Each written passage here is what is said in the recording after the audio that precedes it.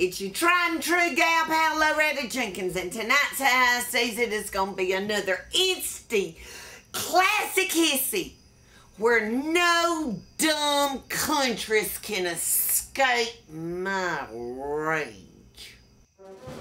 Lindsay Lohan, Paris Hill, Bangelina, that faggy jet blue worker, that Tea Party Delaware gal everyone done forgot.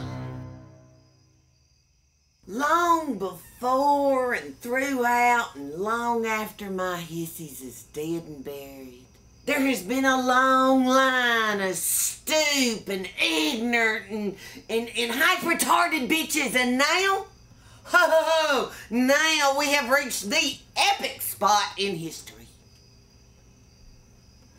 Now, all the stoop, ignorant, hyper-retarded bitches has got a leader.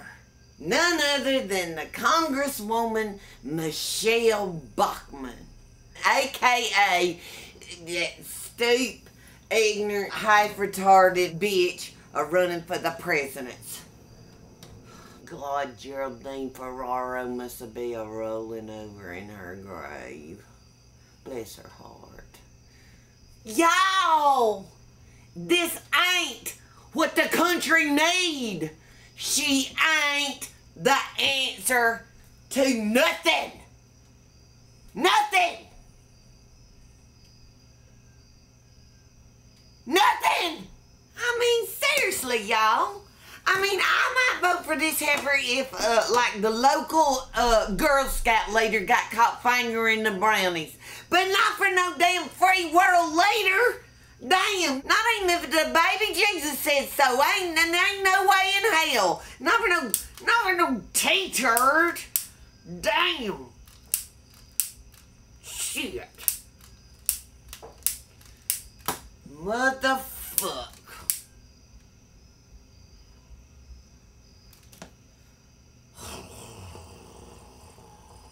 I mean, most people's asked me, well, why don't you rail on Sarah Palin? I mean, you know, I feel like gonna do a hissy on her. I'm like, well, cause everybody already knows she just dipshit. That ain't no cutting edge. Y'all, we need to cut her breaks, cause she done had a hard life passing enough back Down syndrome grandbaby so's the world don't find out what sluts her kids is.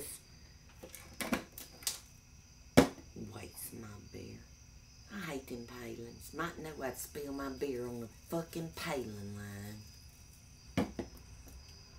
Motherfucker. See?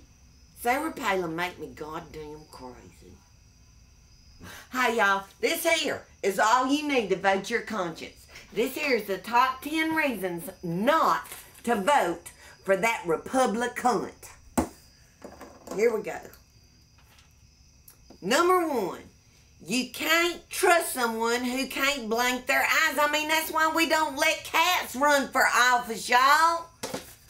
Number 2, she a hypocrite who hates faggots except if you marry them and make them lick your muffin once a year, you know, so they ain't bound for eternal hell and all.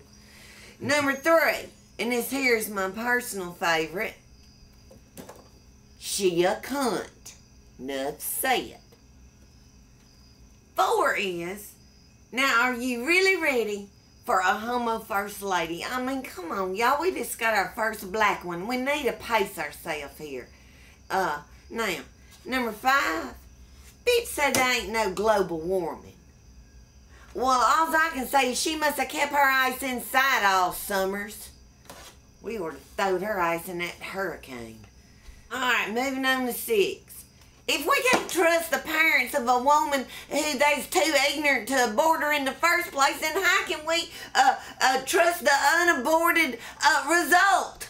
I mean, that's just, y'all, that's just logical. Alright, number 7 says, she'd have got some beer on it. Yes, she can't. Oh, cunt! Yes, she cunt. now, that's got a good ring to it, y'all. See, that's important enough to announce twice. Yes, you could. Alright. Now, on the 8. Every other thing she says is a lie, apology, an attack, Fox News misinformations, and general garbage. You know, I just think her husband ain't slapping that bitch around enough. Number 9. Fuck, this bitch just makes me want to drink more. Take me home, Lord. I'm ready.